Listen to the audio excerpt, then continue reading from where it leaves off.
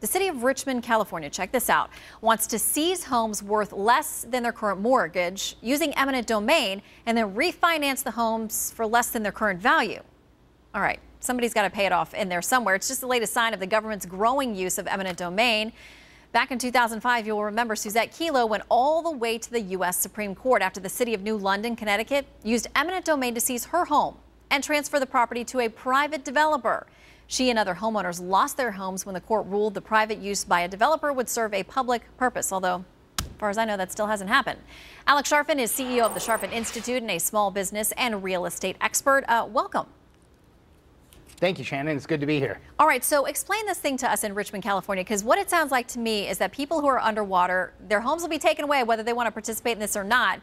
The city is going to force somebody, I guess, to refinance at a lower level, but there's money that disappears in there somewhere. Where does that debt go? Who's paying for this?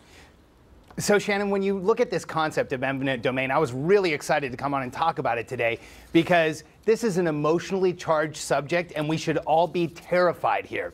What is essentially happening is distressed properties where the homeowner can't afford the mortgage, the government's going to seize them through eminent domain, then have somebody else refinance them and pay the original mortgage holder something. Now, here's the challenge.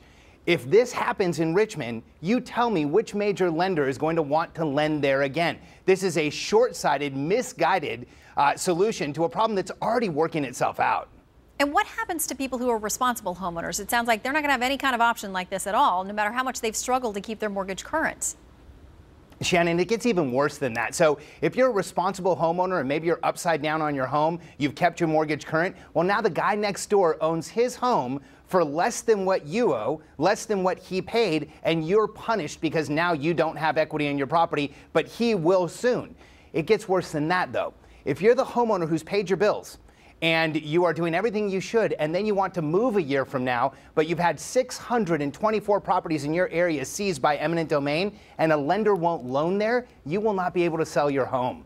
Anybody who owns property should be terrified of this concept of eminent domain. As an investor and homeowner myself, I think this is one of the craziest ideas. And again, distressed properties are working their way through the system already, using realtors, going through short sales, even going through foreclosures. But doing this is a totally different strategy. It's unproven and it's dangerous. All right, leaders there point to the fact that nearly 40% of the city's homes, their mortgages, are underwater.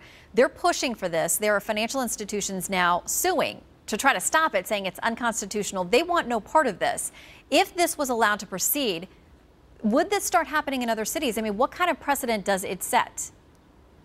Shannon, I think that's the most important thing. See, I think that what this is being presented in some places like a Robin Hood type scenario where we're taking these mortgages away from the big banks and letting people stay in their homes. But here's the challenge. This is not a Robin Hood scenario. What's happening is we are affecting financial institutions who have just recently loosened the purse strings on mortgages.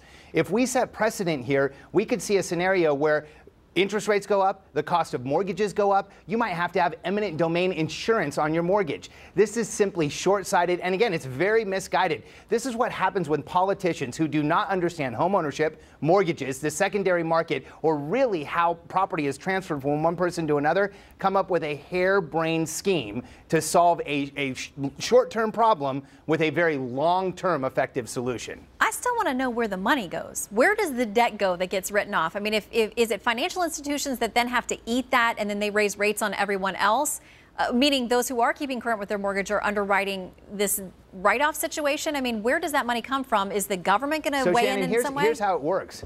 Yeah, so no. Here's how it works. It's even worse than that. If you are a mortgage holder on one of those properties where somebody can't afford the property, the city is going to seize the mortgage and then pay you what they determine fair market value is. So if you have a $400,000 mortgage and they determine fair market value is $180,000, you're going to get that lower amount, and then they're going to sell that mortgage to another investor who's going to sell it back to the property owner. We're talking about people who already can't afford their properties. And you tell me, Shannon, do you want anybody in government valuing a mortgage you hold for how much you should be paid? I'm an investor. I own dozens of properties here in Austin. Eminent domain should terrify all of us.